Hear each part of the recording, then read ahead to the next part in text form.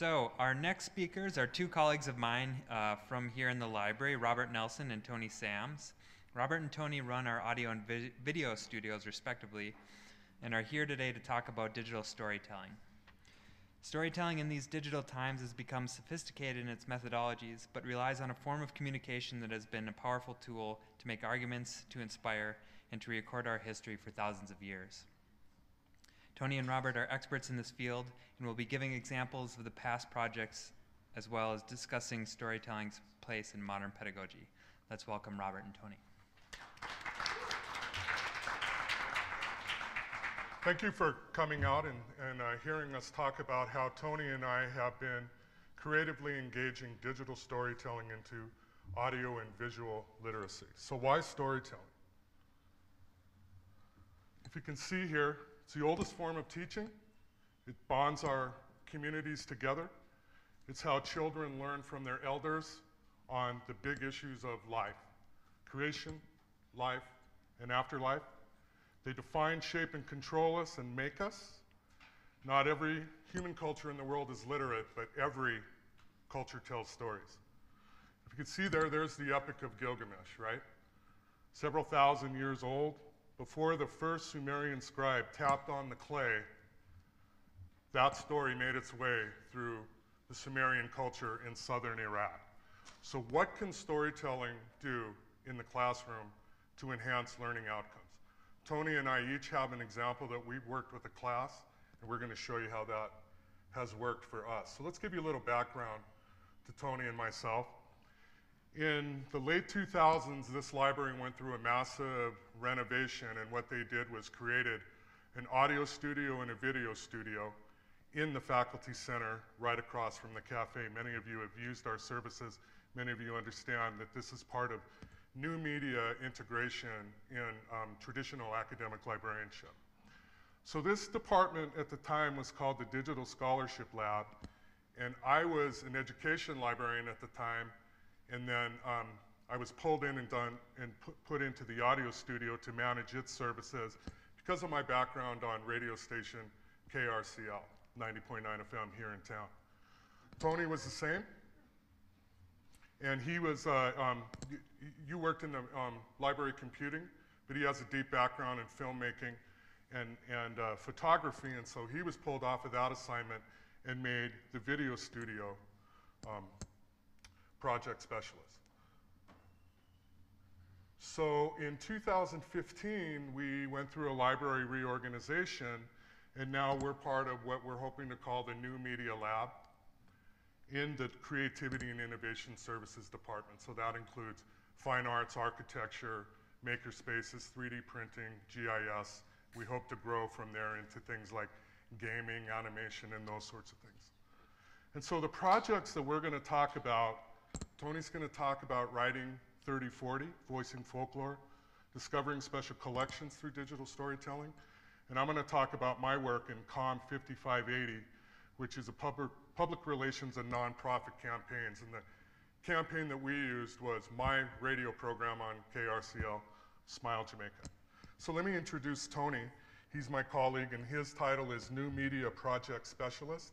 And so take it away, Tony.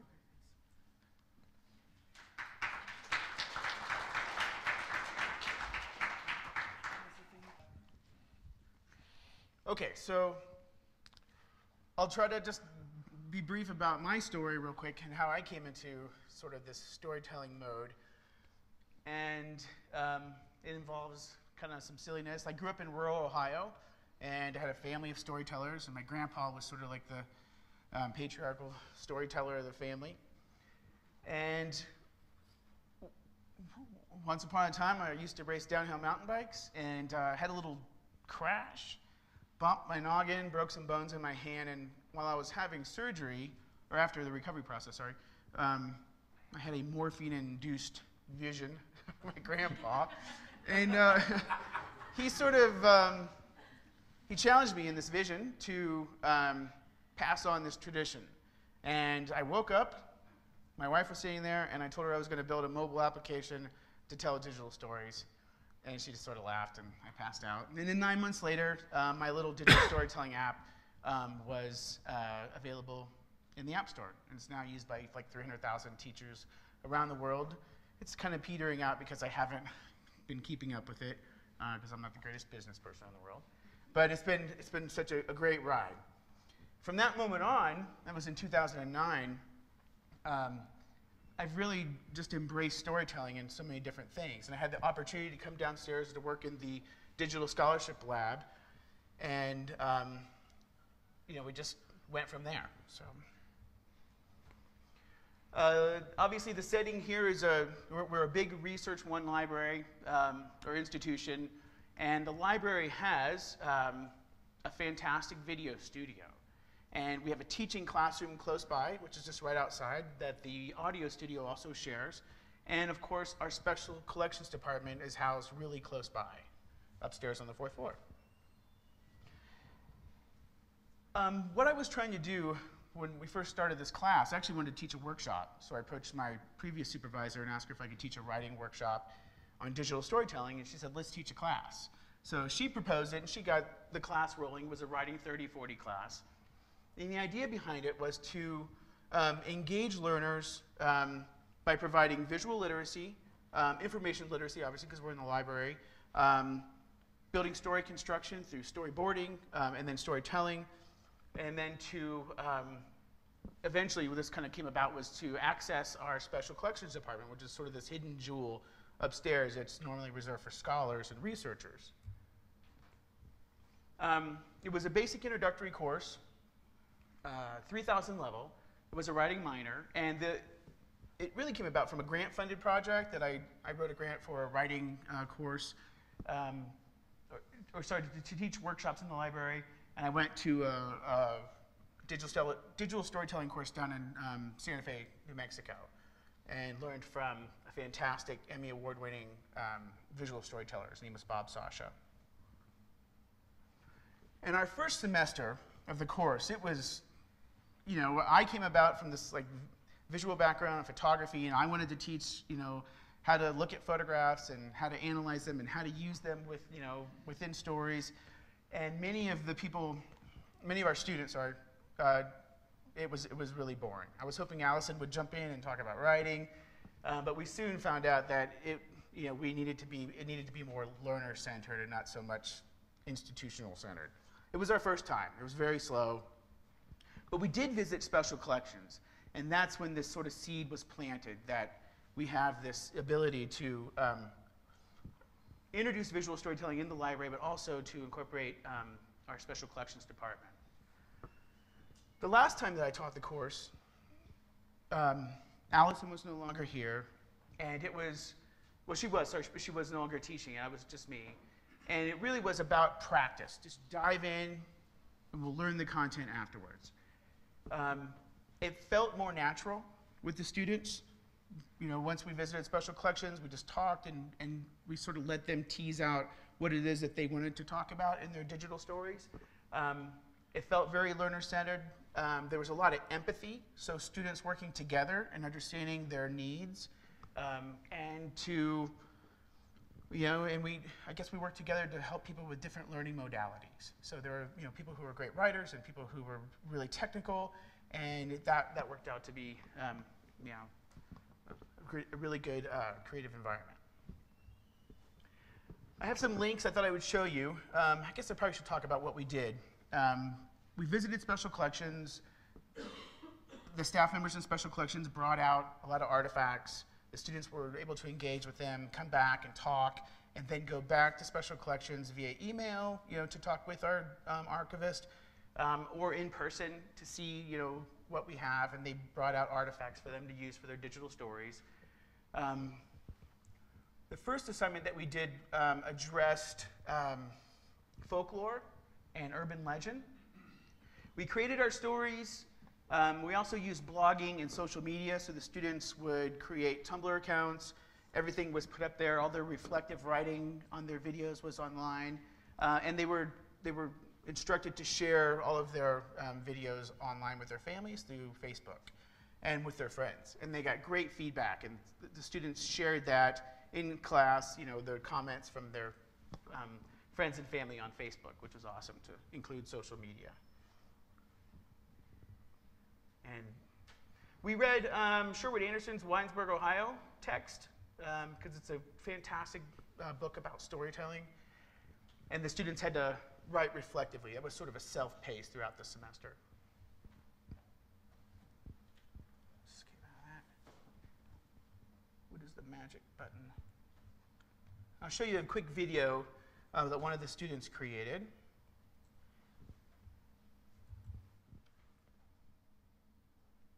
Volume. Hello? Hey, Pop. Hey, Danny, how are you? I'm doing good. I was wondering if you can tell me about that time you saw Robert Johnson. Is there a thing for I the, was just 15 when I saw Robert play audio? for the first time. My family and I lived on a soybean farm 6 miles down Highway 278 from downtown Clarksdale. In the 1930s, there's a lot of nothing in those 6 miles. Late July in the Mississippi Delta is hot beyond explaining. It's a wet, sticky heat like standing in front of an open oven with wet clothes. The one thing I looked forward to after long weeks in the field was making it to Abe's to hear the best pickers within 100 miles. I knew this particular Friday was going to be a good one.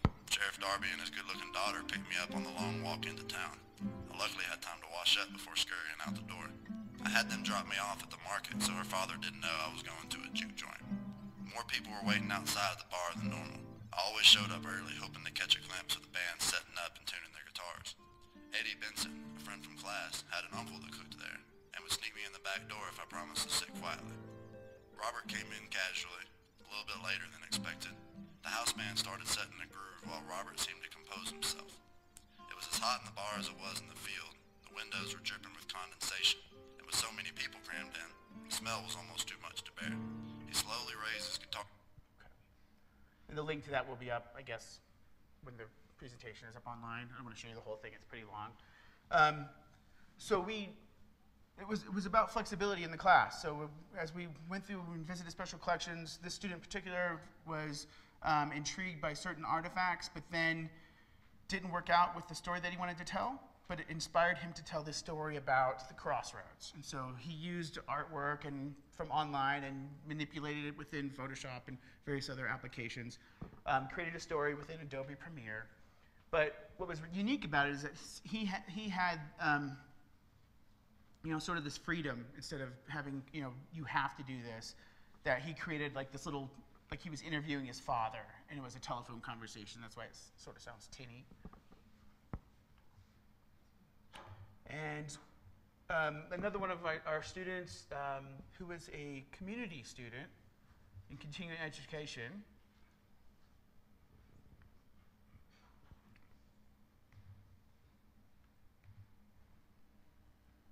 was a Vietnam veteran and he brought his experience to the class and working with other students and was able to talk about his experiences in life and then continue on to tell a story that he really wanted to talk about, and this gave him a platform. Lieutenant Cowley called home from a war zone under the impression he was to be promoted, found he was being investigated for murdering over 500 Vietnamese civilians at My Lai 4. He obtained the services of George Latimer, an experienced criminal lawyer in both civilian and military court systems. While Latimer's first impression was the charges would not be filed, external events and pressures resulted in Lieutenant Cowley being charged and convicted for murder of 109 Vietnamese civilians. All officers of higher rank were protected from prosecution by those in charge. An infantryman has one goal in a war zone: come home alive and whole. He obeys orders. That's how he has been trained. The ever-present danger, boredom, sleep deprivation. So a lot of the artifacts housed within special collections sort of sparked this story, and he was able to go outside through the Library of Congress and contacted many of his friends who were veterans to help piece this story together. It took him a while, but once again, we just sort of dove into the technology. We didn't spend a lot of time talking about how you can use Adobe Premiere. We just jumped in and used it. And so it was great to have him in the class, this experience. So the assignments We had a few outside of just the special collections, but they focused on folklore, urban legend, and then self-narrative. And once again, Sherwood Anderson, Winesburg, Ohio text was used, and creating short stories in media form and shared socially were these little sort of filler assignments that we had in between, so they would get responses back from friends and family, and then they could add on stories through Facebook and various other, like Instagram. Staying flexible was the key the last semester. Lessons learned that teaching in this environment really needed to be about building a community. It needed to be learner-centered. Exposure to special collections and services is invaluable because it is an amazing resource. If you were to shake away everything in this building and all the services we offered, special collections is really, it's the diamond. It's what makes us unique. Narrative structure and including social media in the class was imperative. Once we opened up to allow Facebook and Instagram, and then use of Tumblr, and the way that the students in the class reflected upon each other's writing was totally different from the first time that we taught it.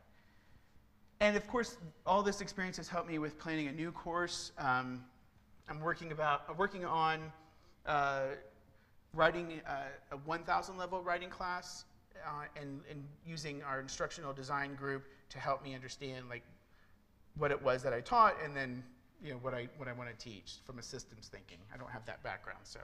And it's really about the people. So, spending time with our students and just having conversations and watching them react and interact with each other was key. So.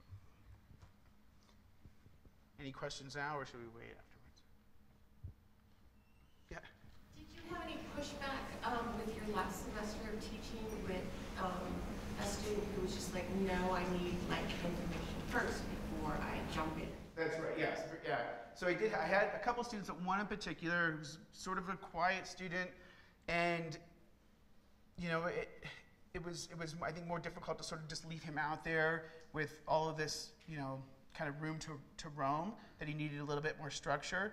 And so it was easy to see that, right? Because I'm that person. I need to have structure, because if not, then I sort of will drift out there as well. And so it was nice to be able to have flexibility within the classroom, to work with him and to look at the way that he needed to present his stories and what information he needed. So yeah. So was it more one-on-one work between you and him, or was it bringing the classroom community together and kind of sussing out what how he wanted to work? So I sat down with him one-on-one, in the back of the classroom, and there were two other students that were really close to being in the same boat, but we all worked together. And then in turn, it's hard for me not to say names because it's so personal, but they helped, they worked together. And then of course the gentleman who was our community member, continuing education, right? When he could help, he was always willing to jump in and to point things out, so. Yes? So I'm curious about the location of the class, and if we had any sessions about working with the technology, the recorder, the video camcorder, and stuff like that. Right. So being in charge of the video studio was really nice, and the classroom was just inside the faculty center, right next to the video studio.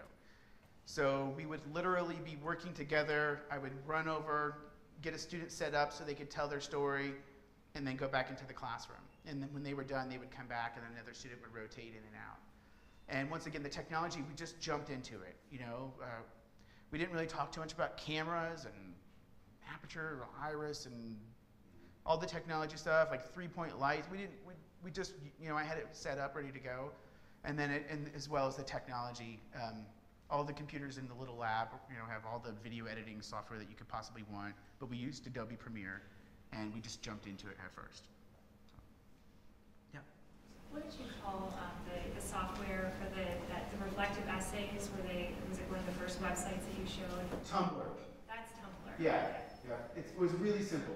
2 students use WordPress, but Tumblr seems to be, I don't know, it was probably, everybody has an opinion about it, but for me, it was really simple to set up. It didn't require a lot of activation of other, add-ons, and it was pretty straightforward. Yeah, it reminded us of Omeka software, you know what that Oh, is? yeah, right. Yeah. Yep. But it seemed a little easier to use perhaps, so. It's really simple to use, yeah. Right. Yeah.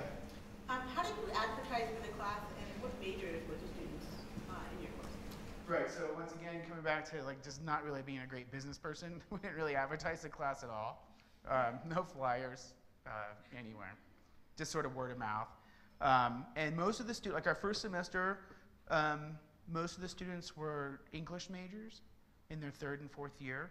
And then the last semester, it really was, there was a lot of variation from engineering to fine arts and some, comm majors. So yeah, there's a lot of room. Yes? What's the name of your app that you developed? Oh, Story Robe. Story Robe, like Native Americans told stories on buffalo robes. Story Robe, yeah. Yeah, took that. I always feel guilty, but yeah. I wrote a grant to bring a Native American elder here, and he's the one that convinced me that I can use the word vision with morphine. Yeah, and we had a great talk about using Story Robe as a name. He thought it was okay. So. Okay.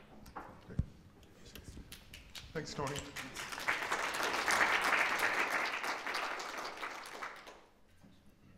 So thank you, Tony.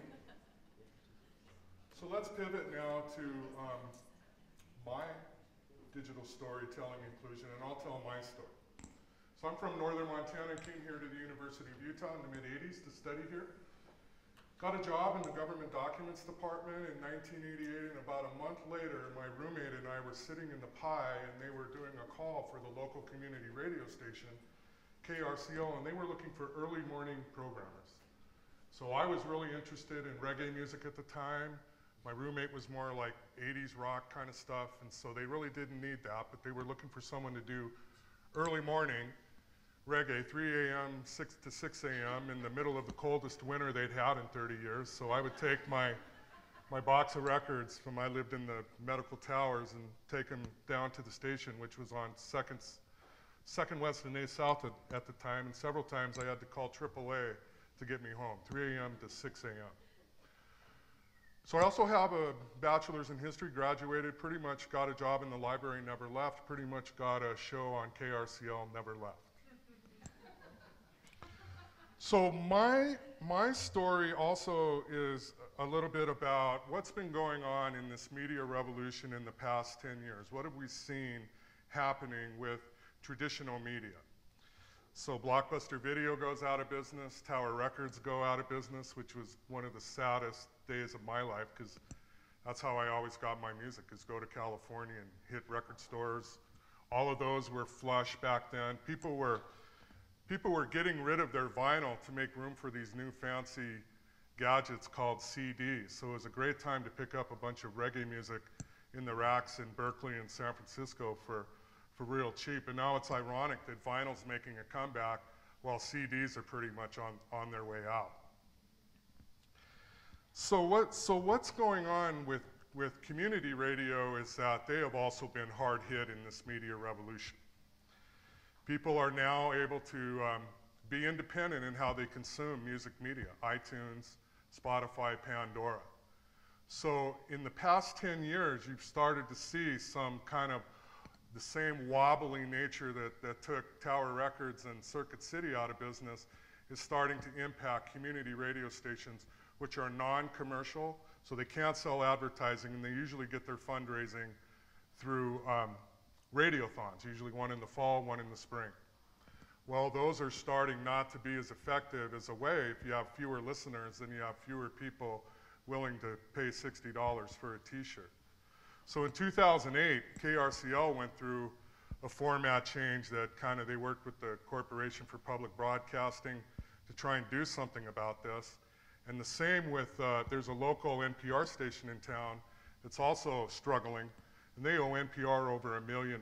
So it's tough road to hoe for community radio stations. So my take on this is, how do I, as a reggae programmer on a Saturday afternoon show, how do I reach out if everybody's independent in their musical media selection?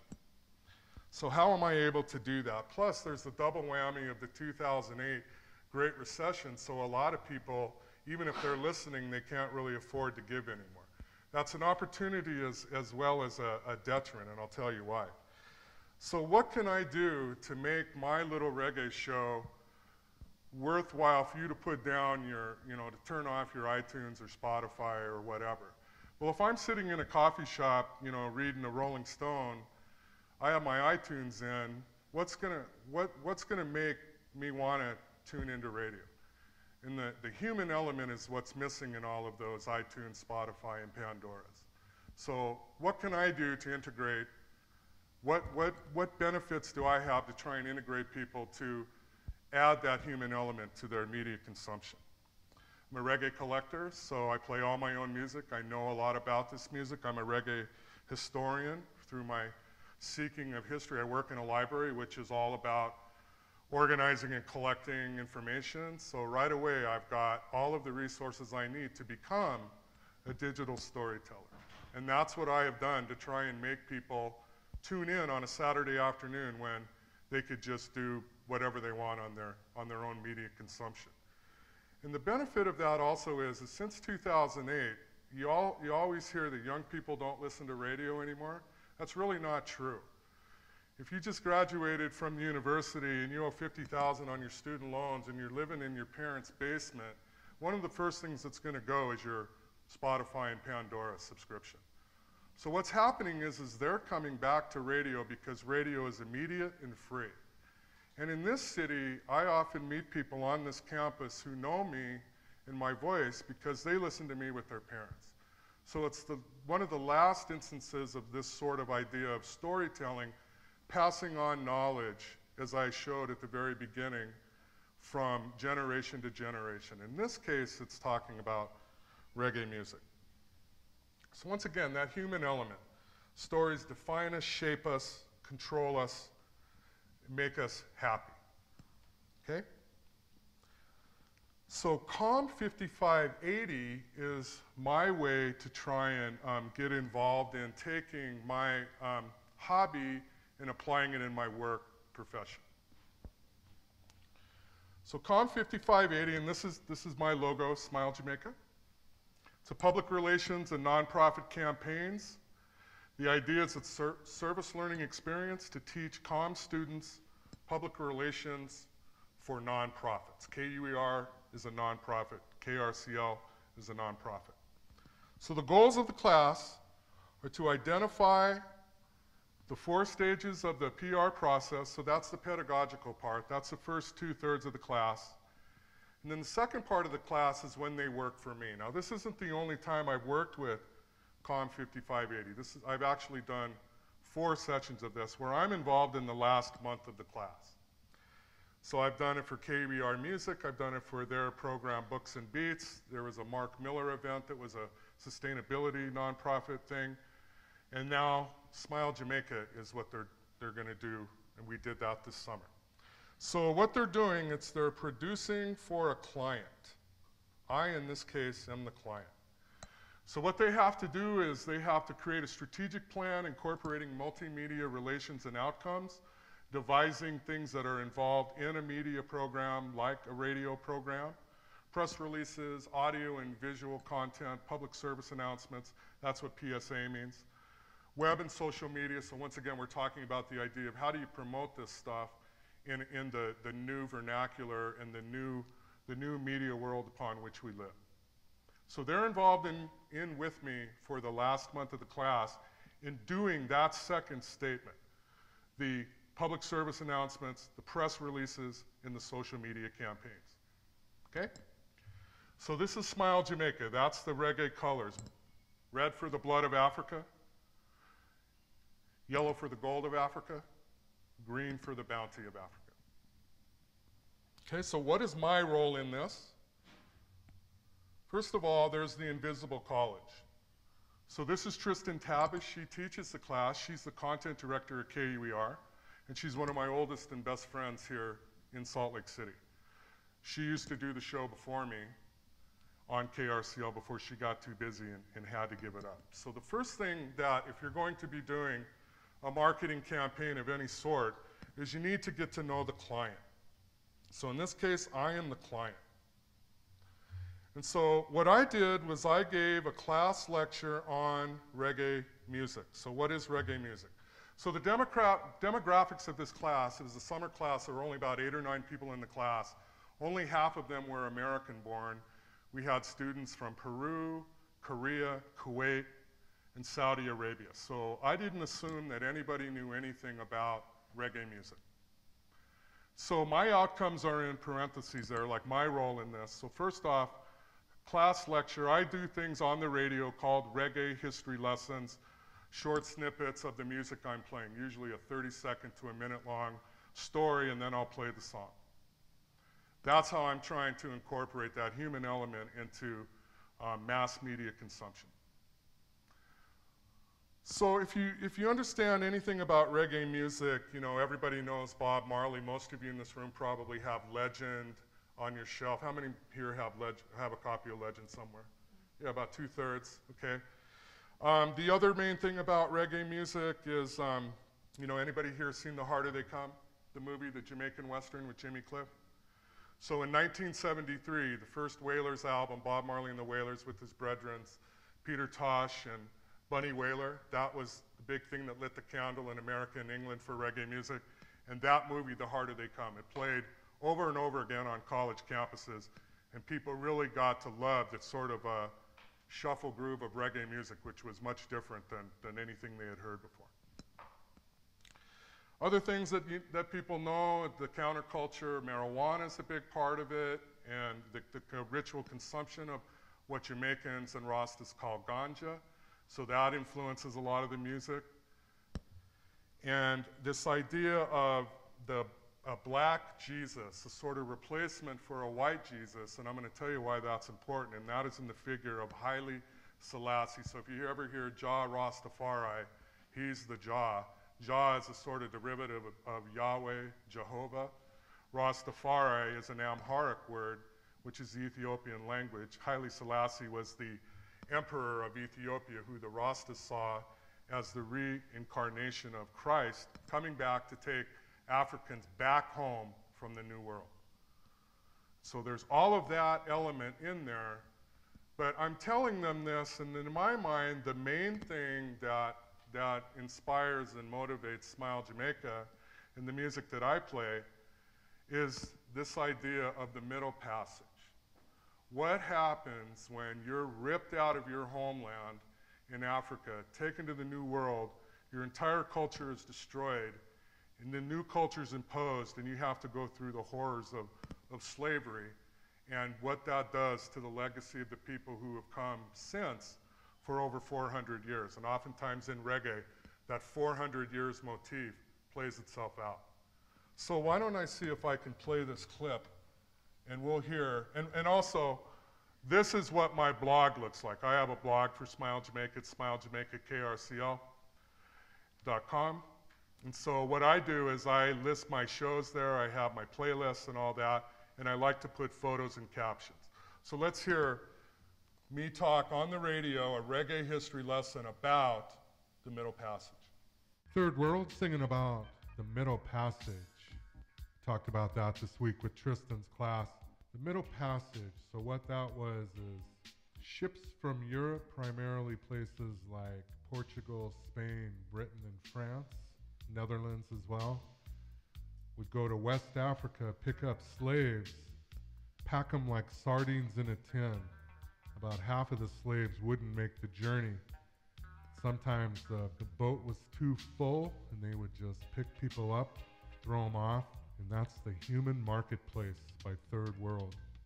From there, the slaves were taken to the New World, primarily in the Jamaican case, to plant and harvest sugarcane, and the sugarcane was then taken back in those same ships to Europe.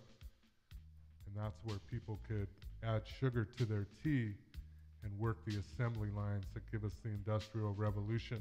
So goods, rifles, textiles, commercial goods would then fill those ships for trading more slaves back to West Africa, known as the Middle Passage.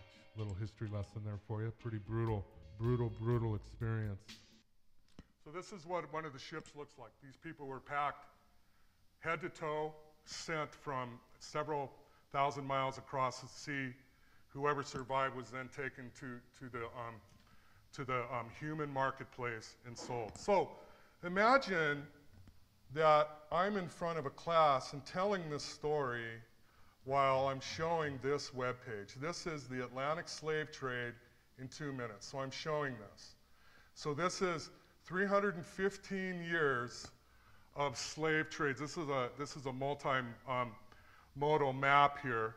And so it's going to pick up. And so when I'm telling this story about, this is about half of the music I play is about the repercussions of this experience. So I remember asking when I was a kid, my parents, we would go to California to see my grandparents, and I noticed one time that we were at a truck stop and there were a whole bunch of crates of oranges sitting on the side of the road, or sitting near the truck stop. And I asked my dad, how come all those oranges are just sitting there? He said, well, the trucks are too full and they have to offload some weight. And so that's what I'm telling with that Middle Passage story. Anybody here remember the movie Amistad, the Steven Spielberg movie? There's a horrible scene where they take some people from down below, tie rocks to their feet, and then just literally toss them overboard like garbage. And so you imagine what that does. Now look how these are picking up. Going to Brazil, going to the Caribbean, going to the United States. And in about the late 1700s, this is almost makes you dizzy.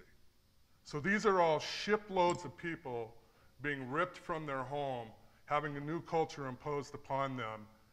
And that experience holds its legacy for everything that has come since in reggae music. And so if you're talking about the idea of telling a story, reggae musicians tell this story as a way to encounter social justice, all of those sorts of things that make reggae so popular to people like myself. And there's a pretty big subculture of reggae fans throughout the world.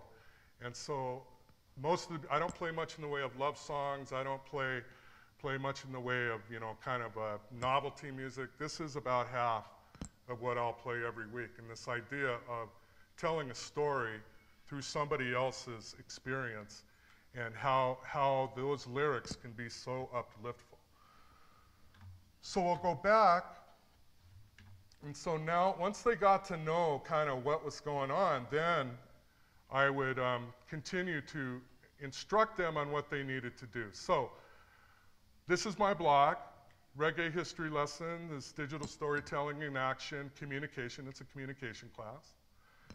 So one of the assignments was, well, you have to listen to this program, right? So if you're writing a marketing campaign for Cheerios, you better have a bowl every morning. And so what this is this is my archive. So I've been doing this for 28 years, so I've got dozens of boxes of old Smile Jamaica episodes on cassettes. I've got them on CD-ROMs. I've got them on flash drives. Well, now thanks to social media, you can park everything in one spot. And this is a site called Mixcloud, which is generally for people like me, DJs and club mixers who want to get other people to use their show. So this is a Bob Marley show that I did. You can see, because Star Wars came out this year, I found an image with Yoda on his shoulder there. These are the numbers of people who have listened to my show. So you can see here over time, when I first started doing this about 3 years ago, I had about 20, 25 people a week. So now I'm getting over 100. I'm even making the charts in their charts. So for me, it's been a great way to expand out Smile Jamaica beyond people who listen live every Saturday at 4 o'clock. So if the students couldn't listen live at 4 o'clock because maybe they're at work or something, now they have an archive where they can go. And this is my archive because the idea in promoting music marketing is that you want people to subscribe to your feed. So for example, I put a new show up this morning, and it's already got 21 listeners. So these are all people that get a message saying, oh, there's a new Smile Jamaica archive up, so I'm going to listen to it, and then other people will then favorite it, which gets it kicked into a higher gear. They'll repost it so their followers find it. And for me, it's truly the viral media. It's really been a huge way for me to grow my show and stay relevant in a new media. Remember, I'm old media. So radio is traditional media, but how do you promote that traditional media in a social media, new media environment? So these are the things I teach when I'm doing these classes, okay? So they had to listen to the show. I gave a tour of the station. There was a videographer involved, so they got to film me in action, and this is like more broadcast media, traditional media, marketing, promotion. I teach students how to write public service announcements. Those are the 30 to 60-second spots that you hear on radio when other people aren't. When you're not playing the music, usually they either play advertising, or in our case it's called underwriting, or announcing shows, things like that. So these are the sorts of things that you'll hear, and I'm going to play an example of one. So I teach them how to write that, because you have to be able to write and be effective in 30-second increments. Really, it's 20-second increments. So your radio spots can't be longer than 30 seconds, and I teach to do a lead-in with music and a lead-out with music. And the reason is I don't want people to think if I play one of these spots that I'm going to a commercial break. So you want to try and trick your audience into thinking that you're getting another song and hope that it's short enough that they won't hit the button. Because that's what we're always struggling with, is people are more fickle now than they've ever been when it comes to interruptions in their media. So iTunes, nobody's breaking in on your iTunes to sell you something. Okay, but we have to in radio, because that's how we pay the bills. So once they've written their PSAs and working with me, then they come into the audio studio, which is in the faculty center, and then they record them. And so this student is Fahad from Kuwait. And so one of the assignments was he had to incorporate my taglines. Taglines are like how you repeat yourself and all that, so people kind of know. So I always start off saying greetings. That's my thing. Every show I start off with that. Roots Reggae and Dub for 25 plus years. That's how long I've been doing it. Reggae history lessons. That's one of the things that I do that makes Smile Jamaica a little different than your Spotify or Pandora stream. And then my two slogans, your college for musical knowledge, and the King's music, in this case the King being Haile Selassie, Jamaican blues. So let's hear 30 seconds of this. Greetings, Earthlink. Robert Nelson, who has been the host of the Smile Jamaica, telling listeners about reggae history for more than a quarter of a century. Your college for musical knowledge, Roots Reggae and Dub, the King's music, and Jamaican blues, on Saturdays from 4 to 7 p.m. on 90.9 FM KRCL.